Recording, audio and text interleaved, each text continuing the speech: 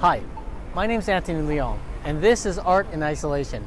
When you think about Oakland, you might think of a lot of different things, but there's a beauty to Oakland that you're probably not going to see on television or online right now.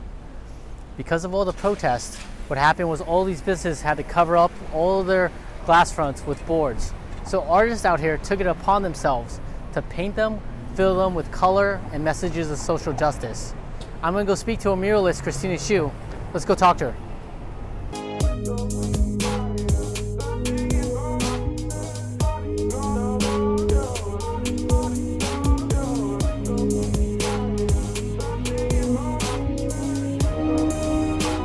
My name is Christina Xu. January, I decided I would take the leap and become a full-time artist. Didn't know COVID was going to happen. I was a closet painter. I would paint in secret for a really long time. You know, it's daunting to become an artist, especially right now. It's always daunting to be an artist, but I figured I had to make the push, and luckily I live in the Bay Area where people are very supportive and communities are always looking for artists. This is her second mural here in Oakland.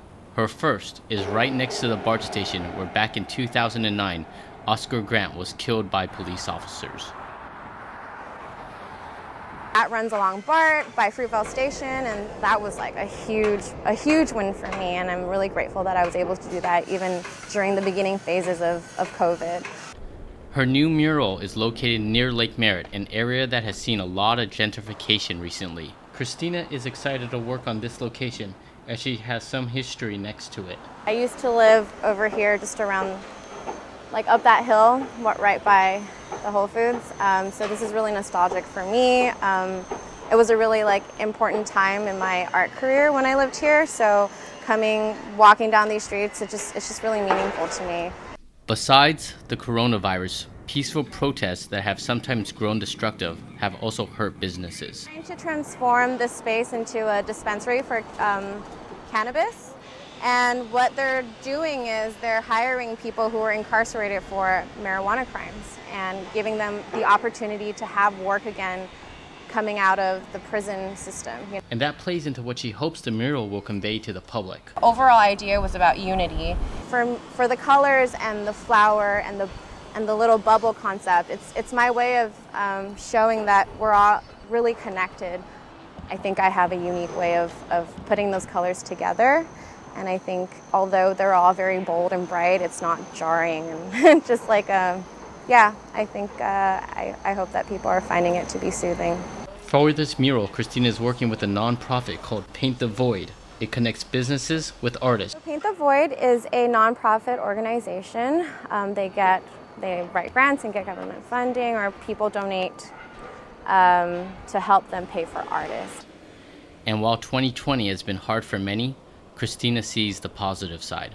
I know that it's paused a lot of projects for me, but at the same time given me the opportunity to work with these organizations that are specifically helping artists get back into the community, and specifically with storefront art, because a lot of businesses have been targeted or just got caught in the middle of things. And a way that we've protected ourselves and the businesses is to put up boards, and a way that we're protecting our mental health is finding artists and having us paint on these boards. Beyond COVID, I hope we continue to put more attention into the arts, because that's how we move forward as people, I believe. And the art is going to stay up here in Oakland. Many of the stores say they're going to keep the pieces, but put them inside when they reopen.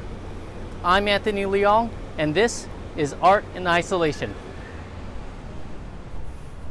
Hit the subscribe button and like to see more from Art in Isolation. You can also follow Christina Xu and Paint the Void on Instagram. We have their links in the comments.